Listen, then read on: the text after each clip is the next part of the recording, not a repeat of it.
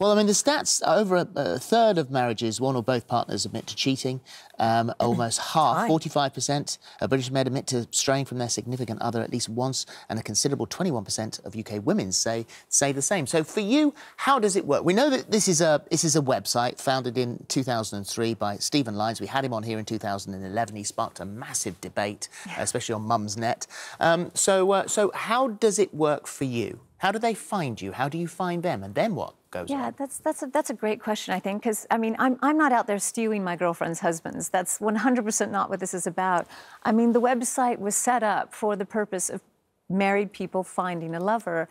To cheat. And to have an affair, yeah, and or cheat, or whatever you want to call it.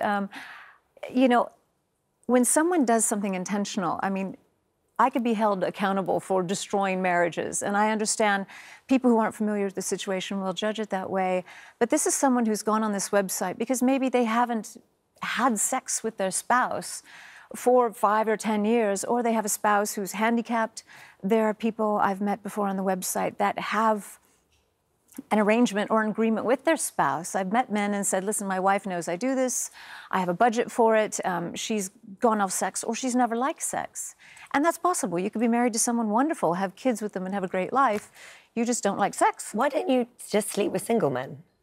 I have to be honest, after having been on this married dating site and going on dates with married men, I find it a lot easier. There's a lot more respect. They treat me better. I live an active life. I think in the next 20 days, I'm in 8 cities on 3 continents. And did they pay for all of this? No, it's my business. As a businesswoman, this is what I'm doing. And so, you know, Sunday's a work day for me. So business, is this a separate business, or is... This isn't a business at all. This is just my private life. Right, OK, so that there is no financial arrangement there. I mean, if I'm going to fly somewhere to meet someone and I'm not already travelling there, of course I would expect them to pay for my flight, but it's nothing more than that. And so some of these men will go to extraordinary lengths to keep their meetings with you secret. Tell me about the New York man. As they should. Oh, gosh. Well, you know...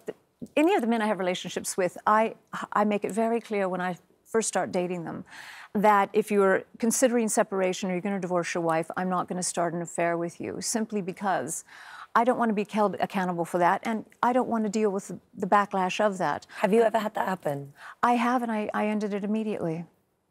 I've had it happen more than once. Do you feel guilty, though, with that? I mean, when a marriage ends? I was honest. No, I was honest with them from the beginning. This is strictly an affair. I'm not looking for anything more than an affair.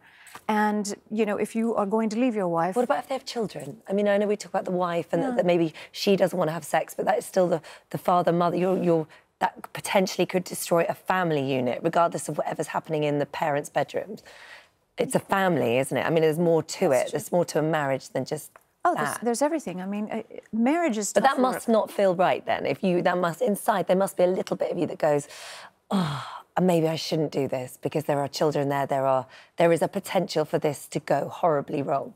Well, I agree with what you're saying. However, someone who makes a concerted effort to go onto a dating website like IE is basically going on there for the purpose of having an affair. If it's going to be me or someone else, it's their choice. They need to have their wits about them. And anyone who gets involved with me is logically thinking. We go for a nice lunch, we have a proper talk, and if we want to start an affair, we say, listen, this is how it's going to be. And, you know, their wife and their kids is their business. My family is my business. And, you know, anybody who's in a relationship decides what they share and what they don't share with the person they're involved with. Well, we were talking about the New York thing. This is that you went to New York. A guy was there with his wife. He said he was going out on fishing trips. You were 10 miles down the road in another hotel, and he's coming down to see you, you know, sort of 3 times whilst he was there. And so this is all clandestine. There's a lot of... He was hiding it from her. There was nothing open about that. He was actually hiding that affair.